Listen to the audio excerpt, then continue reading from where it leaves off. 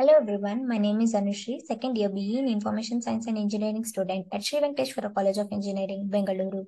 Today's topic of my presentation is wireless sensor networks and microcontrollers. Today's agenda is introduction, architecture of WSN node, architecture of a sensor node, characteristics, factor influence, applications, advantages, disadvantages, microcontroller for WSN, operational challenges, future, and conclusion. So introduction. A wireless sensor is a device that can gather sensory information and detect changes in local environments. Wireless sensors are designed to measure specific parameters about their physical surroundings and produce outputs, often electrical signals, for further processing. These parameters include many different types of stimuli, including air, temperature, lighting levels, movements, and liquid leakages. A wireless sensor network is a wireless network consisting of a specially distributed autonomous devices using sensors to cooperatively monitor physical or environmental conditions such as temperature, sound, vibration, pressure, motion, or pollutants at different locations.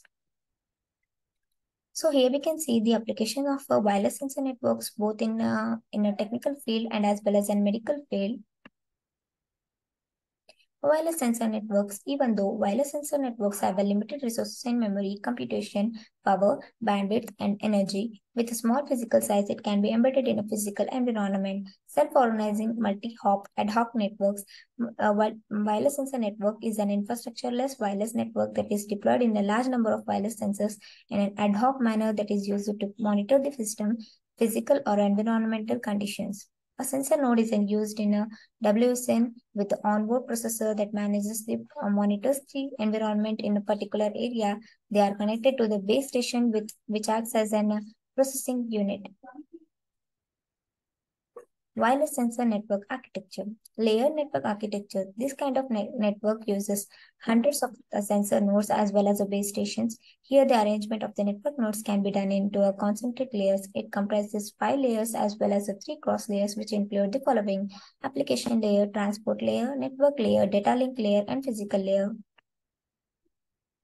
Cluster network architecture. In this kind of architecture, separately sensor nodes are added into a groups known as the clusters, which depends on the leech protocol, which stands for a low energy adaptive clustering hierarchy.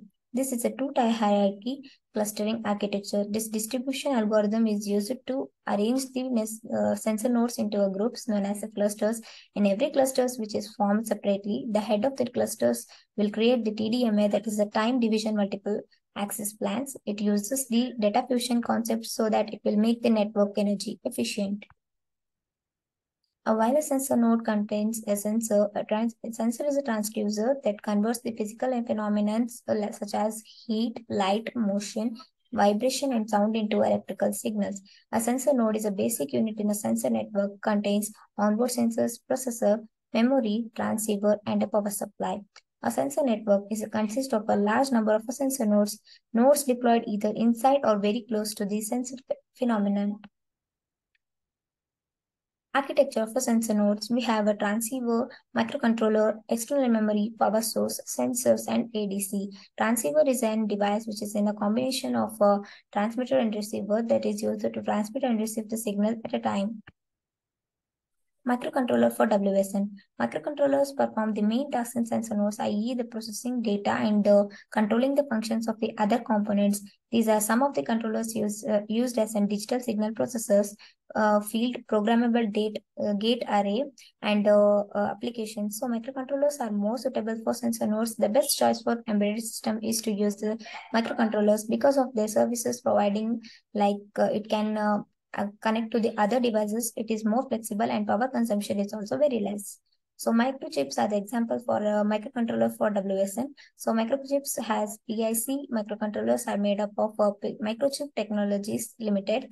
These are the mainly used in industrial development due to the low cost, and it has a serial programming capability. Interrupt structure in the PIC microcontroller, interrupt structure is very simple but powerful. We can set the priority levels into the interrupts like high or low, and also they are useful for a real-time interrupts. Instruction set. For the lower end PIC, it varies about 35 instructions, and for higher end PIC, it varies about 18 instructions. So because we have different types of PIC series. For example, PIC 12 series size varies from the 12 bit and 30 bits in the PIC 30 in this single cycle execution with a single delay cycle. So memory architecture, PIC microcontrollers follow the hardware architecture, nothing but a separate code and data space. The microcontroller have a number of registers which can work as a general purpose RAM, and some of these special registers control the registers on chip the researchers. In this memory is divided into banks. Input and output features. For every microcontroller, we have an input or output port, which are used for the transceiver, which is a combination of a transmitter and a receiver, and analog to digital conversion interfacing. But for some of the PICs series, microcontrollers have an on-chip ADC. It is analog to digital converter. Due to this, we can use the direct for analogy data from the transducer. Characteristics. So characteristics involve the power consumption constraints for the nodes using the batteries or energy harvesting, ability to cope up with the node failures, that is resilience, mobility of the nodes, heterogeneity of the nodes, scalability of to the large scale of development. So ability to withstand the harsh environmental conditions, ease to use, cross-layer design. So factors influencing WSN design, fault tolerance and scalability, production costs, hardware constraints, network topology, environment, transmission media, power consumption, sensing, communication, and data processing. See, here is the diagram consisting of improvement factors, that is energy efficiency, cost and use, system maintenance, overall planning and robust architecture, autonomous operation and intelligence or real-time time monitoring need to be improved. Applications involve military applications, environmental application, health application, home and office application, automotive applications, and other commercial applications like intelligent transportation service, e-house monitoring, intelligent home applications, and smart building monitoring. Advantages include it avoids a lot of wiring. It can accommodate new devices at any time. It's flexible to go through physical partitions. It can be accessed through an centralized monitor. Lower speed compared to wired network, more complex to configure than the wired network, gets distracted by various environments that is Bluetooth, and still costly at range. It does not make sensing the quantities in the buildings easier. It does not reduce the cost for installation of the sensors. It does not allow us to do more than that can be done with a wired system. Operational challenges of the wireless sensor networks is energy efficiency, limited storage and computation, low bandwidth and high error rates. Errors are common during the wireless communication, noisy measurements, node failures are expected, scalability to a large number of sensor nodes, survivability in harsh environments, and experiments are time and space intensive. Future of WSN is sensor controlling appliances and electrical devices in the house. So as we have a smartphones in our hands now, so we can expect a smart home, better lighting and heating in an office buildings. The Pentagon building has used the sensor extensively. Here in the diagram, you can see the Pentagon building that has used the sensors extensively. Conclusion: WSNs possibly today due to technological advancement in various domains envisioned to become an essential part of our lives.